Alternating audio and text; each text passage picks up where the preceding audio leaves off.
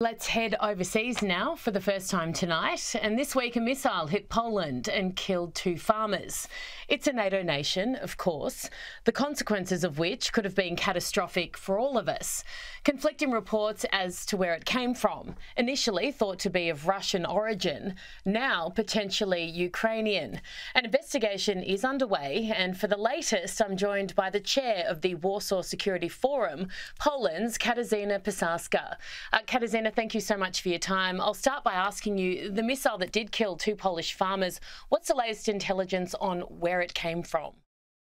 Of course, the investigation is only starting. We have invited both NATO partners and Ukraine to be part of that investigation. I think it's going to be critical to find out exactly what happened and how it happened.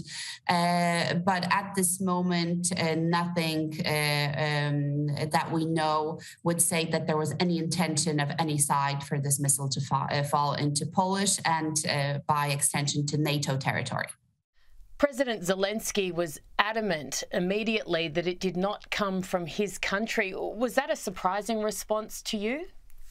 We are a bit surprised for him to have such definite statements at such early a stage of the, let's say, investigation. We did not know. Of course, we do have radars. I'm sure that some of the NATO allies, including the United States, had pretty quickly understood where this missile has been coming from. But again, preferred to wait to full investigation. I don't think President Zelensky,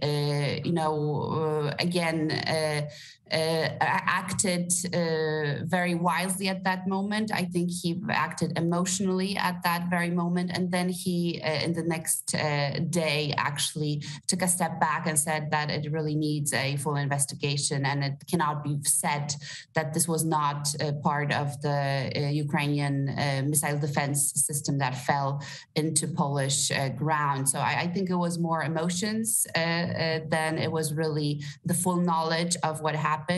And we can understand that. I mean, imagine that your country has been hit by 100 missiles.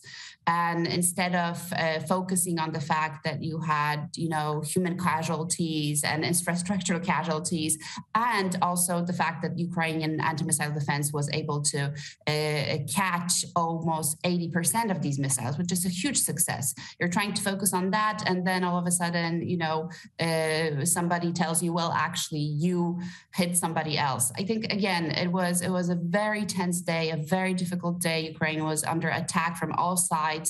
And I think, again, there was no malintent on the side of Zelensky trying to say, it's not us, it's Russia.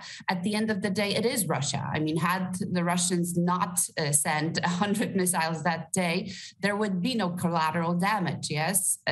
So at the end of the day, it's very clear here in Poland who is the perpetrator, who's really to be blamed for this incident. It's really interesting, this whole issue of intent with the missile.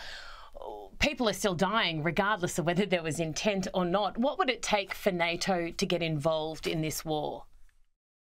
Well, it would take an intentional attack from Russia. So if we had proof that Russia actually attacks in a variety of ways, yes, the territory of NATO, whether it be eastern flank or other countries, I think that would mean, I know that would mean we would be in war with Russia.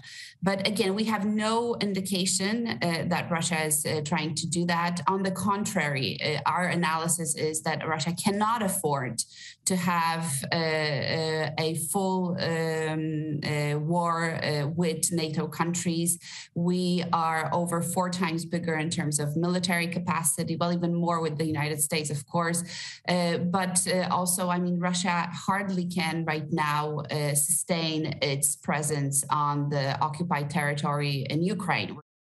Has support from the people of Poland wavered a little bit, given that their own people are now losing their lives? Our societies fully understand the danger of withdrawing support for Ukraine, because we understand we're next. Yes, if Russia takes over Ukraine, let's not be naive. It will not stop there. Had it succeeded in Ukraine, it would be emboldened. It would be still a very strong army. So in a way, Ukrainians have protected us, yes, and they will continue to protect us. So this resolve will not change in this part of the world. What we worry, however, about is whether it will change in another NATO state, which is the United States of America. I always say that there's actually only three sides that can end this war. It can be Russia if it withdraws because it started the war. It can be Ukraine if it wants to stop fighting. And it can be the United States if it stops financing the war. Katarzyna, thank you so very much for your time. Look forward to chatting to you again at another point. Thank you, Erin. It's my pleasure.